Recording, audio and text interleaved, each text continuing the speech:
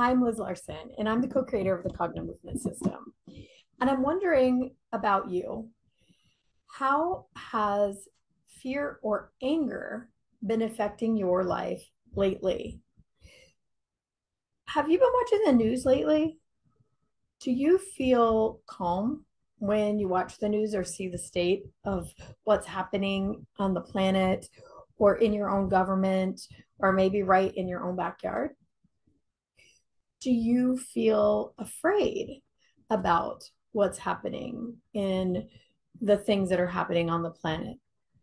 Do you feel afraid in your own life? Are you afraid about what's going to happen next in your life or in the lives of your children or in the life of your spouse? Are you afraid that you may never actually achieve what you came to the planet to do? Are you afraid that time is passing you by? Are you angry about the fact that you can't seem to get out of your own way, out of the way of this fear to do, be, know, have whatever it is that you want to do on the planet? If that's true, you're not alone. Anger and fear are the most two predominant emotions of most of the people on the planet today. Very few people can say that they're truly calm and without fear or anger.